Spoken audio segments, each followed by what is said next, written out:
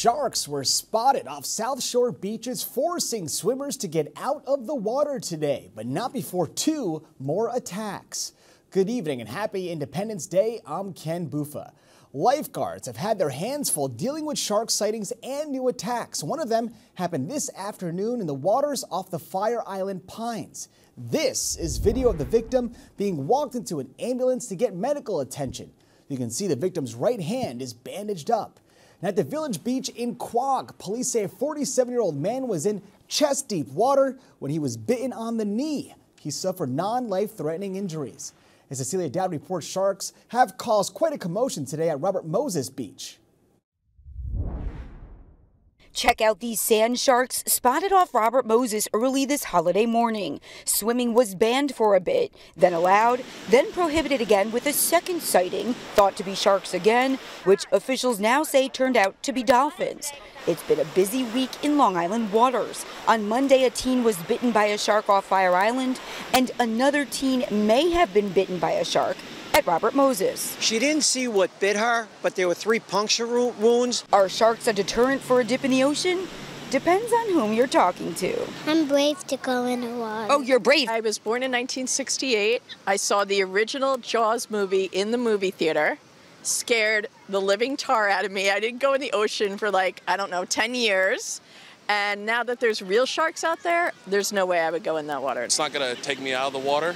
I actually go scuba diving, and I love seeing them in the water as well. We just got to be a little more cautious, but I'm not going to be scared to go to the beach because this is the best part of being on the island out here. Right now, we have drones over the beaches here at Robert Moses State Park, and they'll be over all day long, right up until lifeguards go off duty at 8 o'clock tonight. They are scanning the waters to make sure that if they see any dangerous marine life, any sharks or anything that causes a concern, we'll alert the lifeguards right away and then prohibit swimming. From Robert Moses, Cecilia Dowd for NewsdayTV. Now, to read more about what's being done to keep swimmers safe this summer, go to Newsday.com, click Get More on the NewsdayTV video box. The Long Islanders lined the streets from Western Nassau to the East End for 4th of July parades. This was the scene this morning in Oyster Bay, where parade goers shared why they love the celebration. As a wife of somebody who's currently deployed, it's very important. And to celebrate those who have given the ultimate sacrifice, who continue to sacrifice for our freedom. Today is the day that we all get excited about all being Americans, and it's easy to be patriotic on the 4th of July. And here in Southampton, a pair of World War II veterans were honored at the parade today. 102-year-old Dominic Critelli and 96-year-old Harry Arlen both served at the Battle of the Bulge and during D-Day. At one point, Critelli treated the crowd to a mini concert.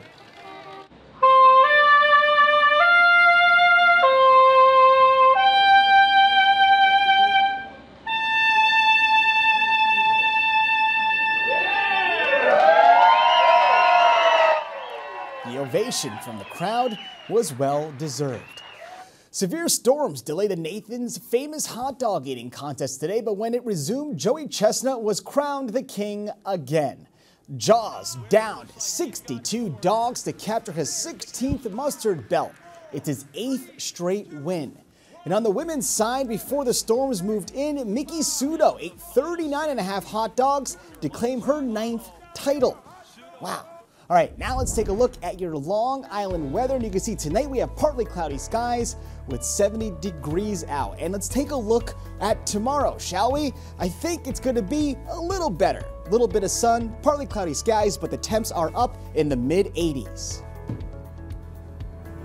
Watch Newsday TV on the big screen. Use the remote to activate Siri, Alexa, Roku, or the Google Assistant on your streaming device. Say, install Newsday. Newsday TV, covering Long Island like no one else can. Though not as common as they once were, jukeboxes still have Long Islanders groovin'. Rafer Guzman has a story you'll see only in Newsday. Remember when you could put another dime in the jukebox and hear your favorite song? Well, those happy days aren't over yet.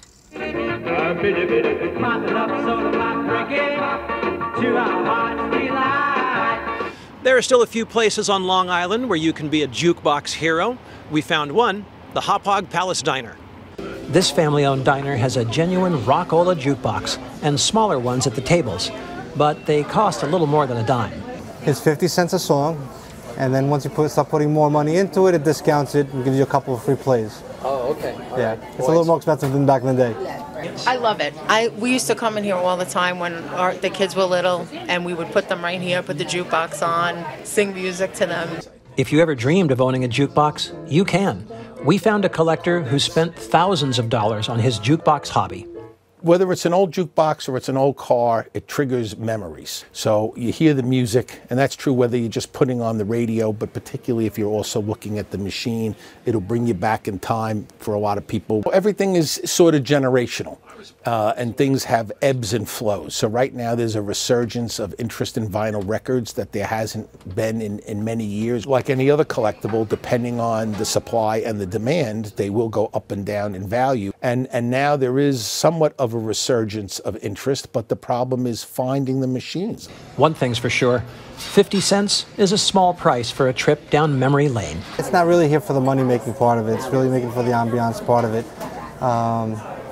It's just nice to have. For Newsday TV, I'm Rafer Guzman. Now, for more on this story, go to Newsday.com. Click Get More below the Newsday TV video box.